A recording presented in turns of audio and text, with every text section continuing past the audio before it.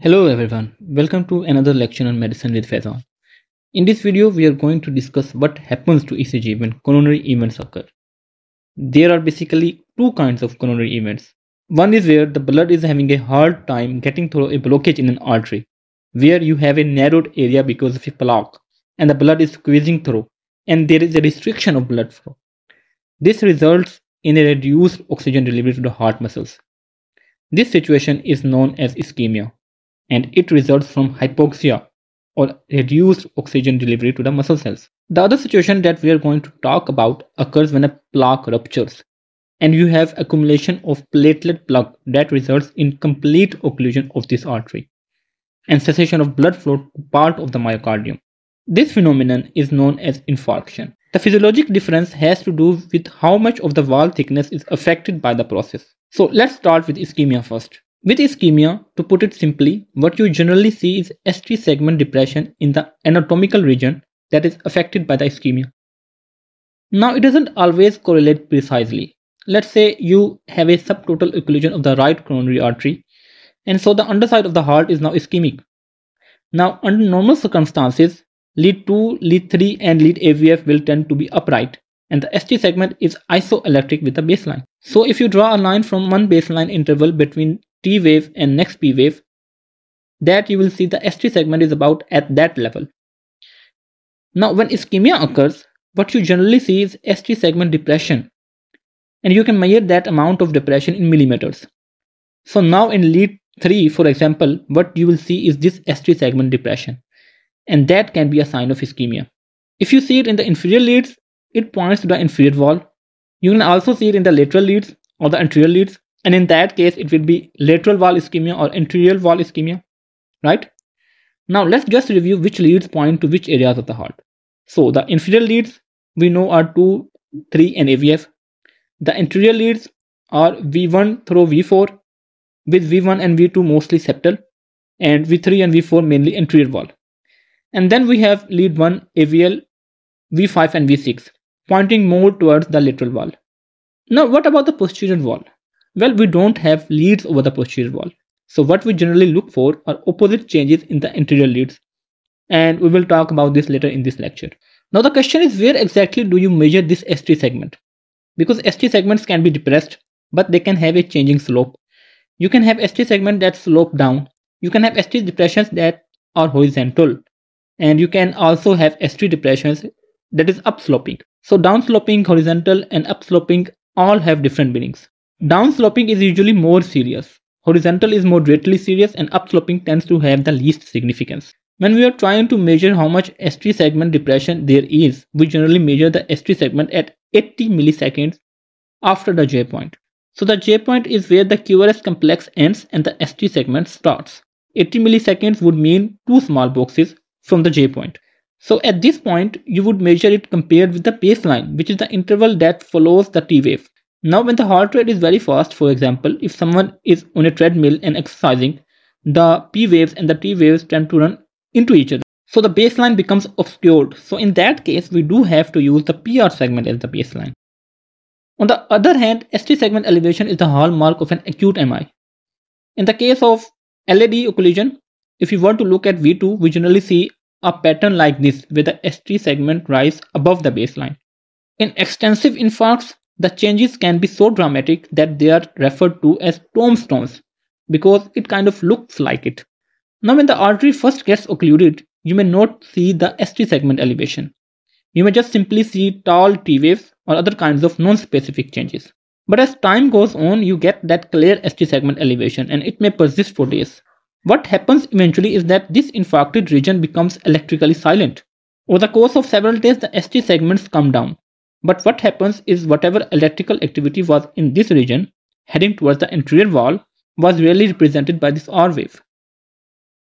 With an infarction, what happens is the R wave is lost and you wind up with a Q wave. Eventually what happens is the ST segments become isoelectric with healing. But you are left with a QS pattern, which tells you that there are now no electrical signals in that region. All that electrical activity is headed away from the anterior wall. So we could modify this and say that acute infarction results in ST elevation. But after some time, what happens is you develop Q waves. So the presence of Q waves indicate absence of electrical signals in that area. And that suggests an old myocardial infarction, or maybe recent. It's hard to tell how long ago it happened.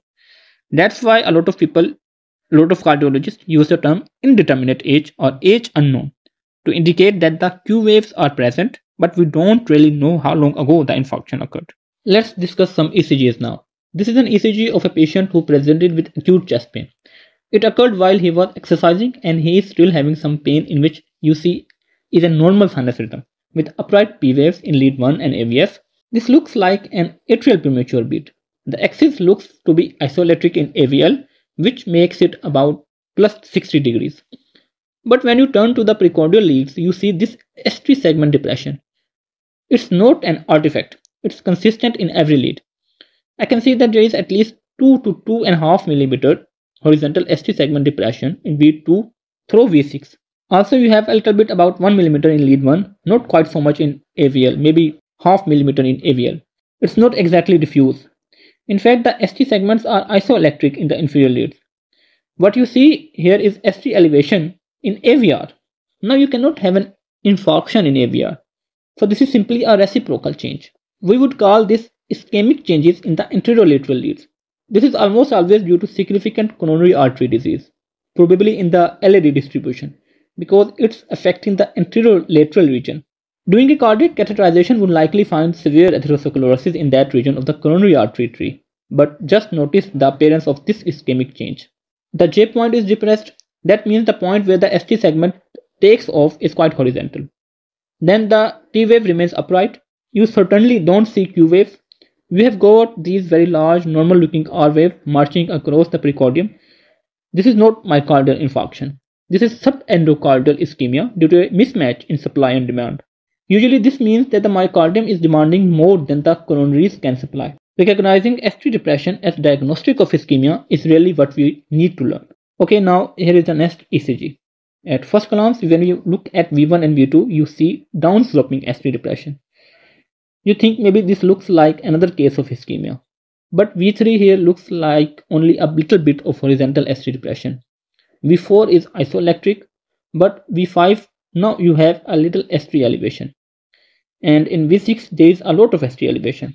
If you glance over to the inferior leads 2, 3 and AVF, you have got essentially tombstones. There is marked ST elevation with only a little tiny bit of R waves here. This is a picture consistent with an acute inferior wall myocardial infarction. There may even be some lateral involvement here because V5 and V6 have ST elevation as well. So we could be talking about a very large right coronary artery that wraps around and gives off a posterior descending that would affect the inferior wall, and a posterior lateral branch that would maybe pick off part of the lateral wall.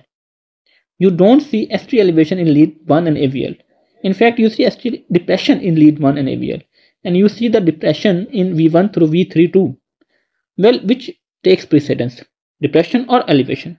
The answer is elevation is always more important than the depression. The elevation is what you should be looking at, and the depression is more of an electrical phenomenon that we refer to as reciprocal changes. It doesn't mean that the lateral wall or the anterior wall is truly ischemic. These are just sort of like the flipped over electrical gradients of the inferior infarction that we are seeing from the other side of the heart. In other words, if we take the heart in cross section and we have got the left ventricle cavity here and the right ventricle cavity here, and you have a big old inferior infarction that's going on, well, the anterior leads V1 and V2 are basically opposite to that infarction that's going on.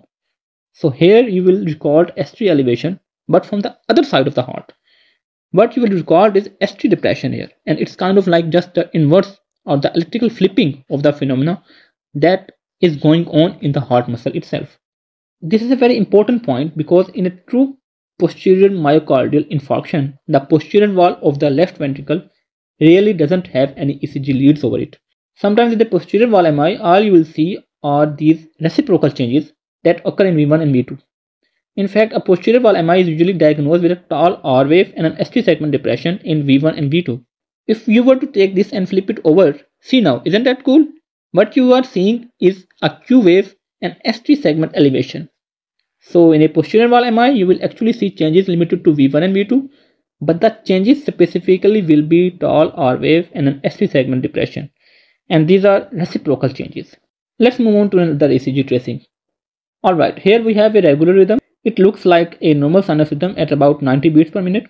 When you examine the limb leads, you see it is most isoelectric in lead 2, and so where the axis would be is about -30. So you have a left axis deviation, and now the question is why? Well, if you notice the QRS complex in the inferior leads, they have a Q wave, a very large Q wave in fact. The initial deflection is downward in lead 2, 3 and AVF. Together with the left axis deviation, this is consistent with an inferior myocardial infarction of indeterminate age. So we don't know how long ago it happened. It could have been a month, it could have been 20 years. But the idea is there is a distinct lack of electrical signals going towards the inferior wall, and that's why there is no R wave here. Everything is going away from the feet. That's why we have got negative deflection here.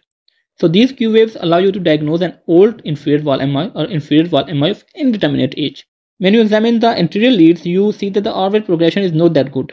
You have got little tiny R waves in V1, V2, V3. It's only about 1 millimeter in V3, but it does grow fairly sizable in V4. So this may be a reflection of lead positioning. There is also a little bit of an interventricular conduction delay. The QRS complex is only about 100 milliseconds wide, but it almost looks like you have an RSR prime. So a lot of people would call this a right IVCD or a non-specific IVCD. But then again, some cardiologists would just ignore it. It's likely just a reflection of the damage to the Purkinje system in the inferior wall. Now what we do see here are T-wave inversion in V1 through V6. Actually, V6 is more biphasic, but these T-waves clearly don't go in the same direction as a QRS complex, the way they should. But they are not terribly deep and there is no ST changes. So most people would consider this non-specific STT abnormalities. This ECG belongs to an old patient who came to the emergency room complaining of chest pain. When you look at the ECG, you see this significant ST segment depression in lead 1. It is horizontal, maybe a little bit downsloping, about 2 millimeters here. If you look at lead AVL, lead 1 AVL being the lateral leads, you see it is even more pronounced here, downsloping and almost 3 millimeters. So maybe there is some ischemia going on. If you glance over to V2, you see the ST segment depression. But when you examine the inferior leads, here is where the key is.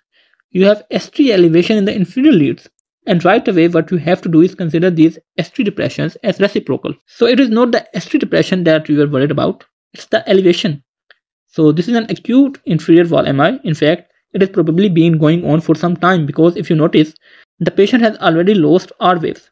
There are already Q waves in the inferior leads, indicating that there is no activity in that region. So this has probably been going on for a few hours. Which coronary artery would affect the inferior wall? Most of the time it is the right coronary artery, because in about 80% of patients the right coronary artery is known as dominant. That means it comes off the aorta, runs around the right AV groove and then reaches the back of the heart where it turns around and becomes a posterior descending. So the right coronary artery in most cases feeds the posterior and the inferior wall. So whenever you see an inferior infarction, you have to wonder if it may be affecting the posterior wall as well. Now how to diagnose posterior wall MI? We have already discussed this now. We would look at V1, V2 and V3. In V1, there appears to be RS prime, so there is a right bundle branch block going on. The QRS duration is just about 120 milliseconds, so we have to call this a complete right bundle branch block. But when we look at V2, look what has happened. If you want to describe it, it is a tall R wave. Then there is this downsloping ST depression. And then it is kind of a biphasic T wave. But remember what we said about the posterior wall MI. We don't have any ECG leads over the posterior wall. So all we are going to see are reciprocal changes. If I want to take this signal and just flip it over, now what does it look like? It looks identical to that, doesn't it?